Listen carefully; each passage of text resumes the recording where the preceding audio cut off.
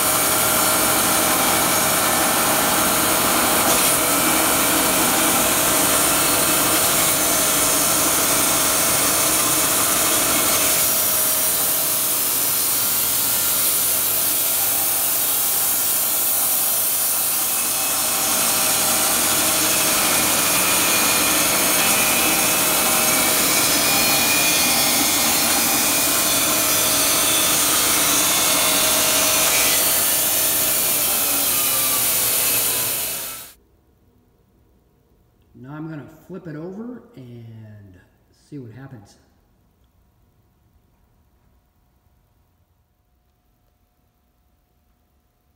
Now I did realize one issue.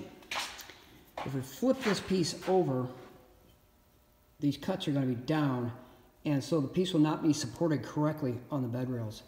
So we're going to check the shallowest depth with our depth finder. And then I'll measure it with the tape measure, and we will not drop below that number. So it's actually fairly deep right there. But right here, it's shallow, and so that's what's going to hold it together. Right there. Oh yeah, ready to wreck a blade? Okay, our last cut will be 3 1/4. So I pre-programmed my last cut to be 3 1/4, and then with the axe set 2, I can auto up 2-inch increments. And we want to start about 9 inches. How about that? 9 5/8. We'll switch this over to set down, and we're ready to saw. Let me turn my stuff on, and we'll get going.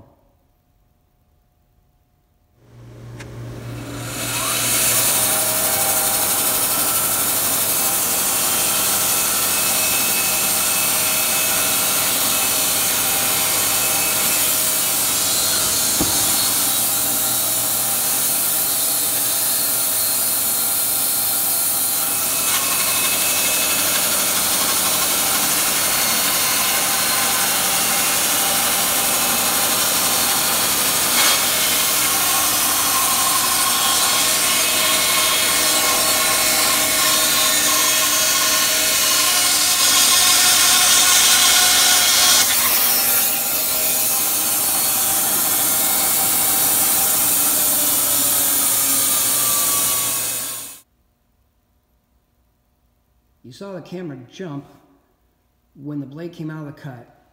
And the camera was about right here, facing forward. And the reason this piece moved, because the blade was dishing in the cut. And so when it got to the end, the teeth broke out, the band raised up, and then carried this board sideways. So let's take a look. Hit a nail right off the bat right there. Hit 2 more right there. Oh, 3. Whoops. There's 2 there, 1 there, and 1 there. So, found some. Let's find some more. I think before we saw any more, we're going to talk about our cut. Now, when we hit this nail, it affected the blade, but not real bad. If you look here, it was running relatively flat, even though it hit this nail and a previous nail from a day ago. But once you get down here, let me switch hands, you can see, after hitting those 3 nails, the blade dove down, and dove down a lot. Can you, oh, there you go. So what I think we're going to do, we're going to go ahead and put this blade in the scrap metal pile, and we're going to retrieve another blade. Those 4 are from one customer, and we're going to take that top blade, put her on the sharpener, knock the burrs off, put it on here, and finish killing that one.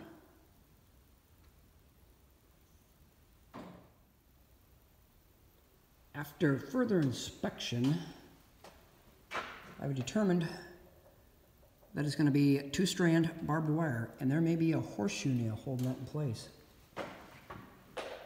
Same with that one. That's just a big nail, I think. But what we're going to do is we're going to drop down another 2 inches and make another slice and see what we find.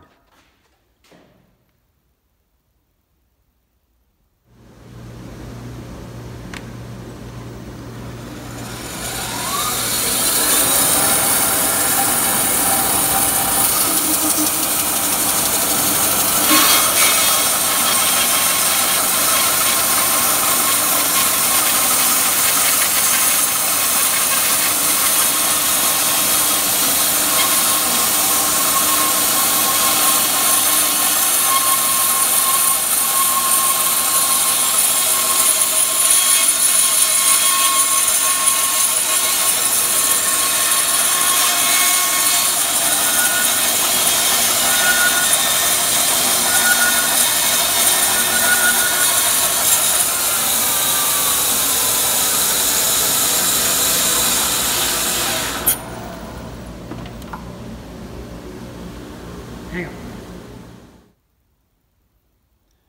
Okay, I had to stop. I didn't have to stop, but I decided to stop because the blade was pulling down, and it actually pulls down against our anti-dive blocks. There's a block on the bottom and a block on the top, and all these components are brand new. They don't look brand new, but trust me, they're brand new. There's almost $500. Rollers, guide blocks, mounting plates, everywhere. So I really don't want to screw up my wear pads. So I'm just gonna go ahead and stop right here. I'm gonna take a chainsaw, cut the blade out, and do something with it.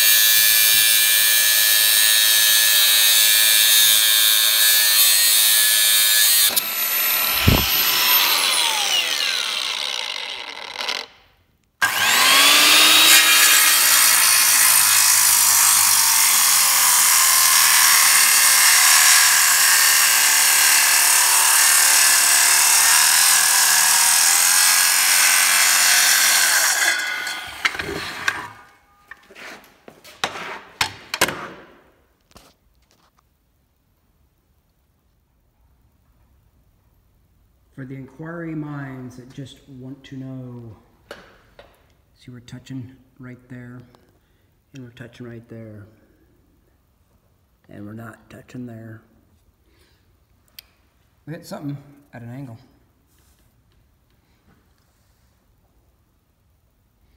Oh, there it is. Okie dokie. There you go.